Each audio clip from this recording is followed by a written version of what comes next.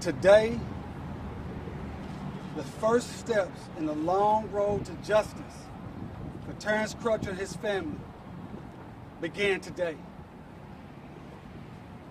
And as we decided and we discussed, the first time we just talked to the media last Saturday, the only thing we wanted was a fair and transparent investigation so we could understand, so the family could understand why was Terence Crutcher gunned down in the street on his way from school.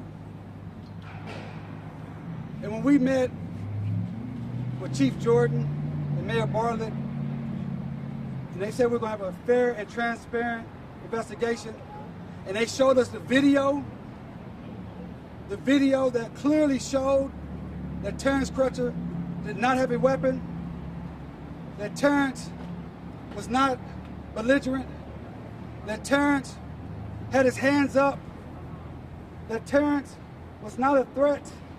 When we saw that video, we knew there was no reason for Terence to be shot down in the street. We knew that if TPD did their job and presented the evidence fairly and transparently to the DA's office, Coonswaller's office, Steve Coonswaller's office, that was readily apparent that Officer Shelby had to be charged because a crime had been committed. We knew that if justice and fairness and equality was values that the Tulsa County District Attorney's Office upheld and felt as real values, that charges would be brought against Officer Shelby.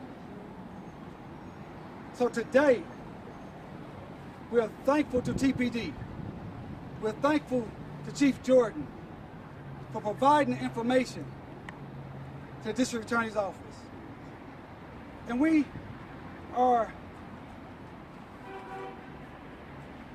happy that charges were brought. But let me be clear. The family wants and deserves full justice. And full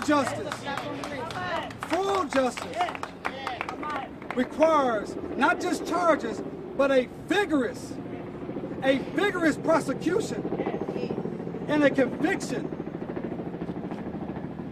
So those who shot and killed Terence for no reason is held accountable.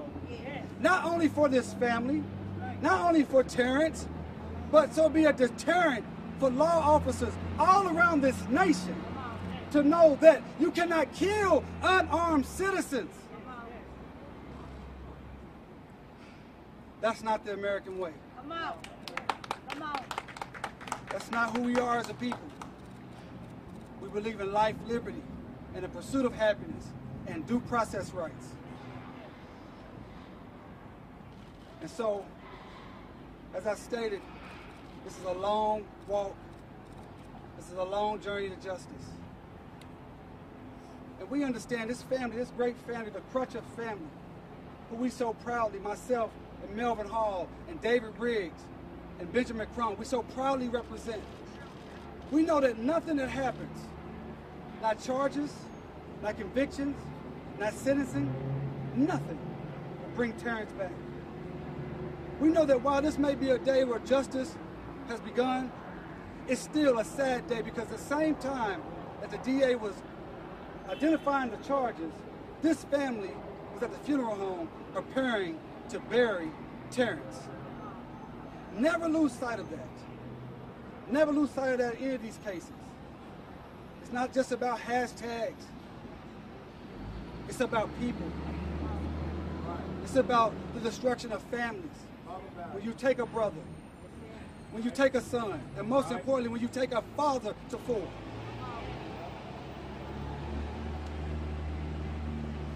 It is important that we remember Terence's legacy. It's important we remember what we are as Americans. It's important we understand that everybody has a constitutional right to be treated with dignity and not to be considered a bad dude just because of the way they look. I'm going to ask my co-counsel, Melvin Hall, to talk a little bit about our reaction to the specific law, the specific charge, and talk about the indictment and affidavit.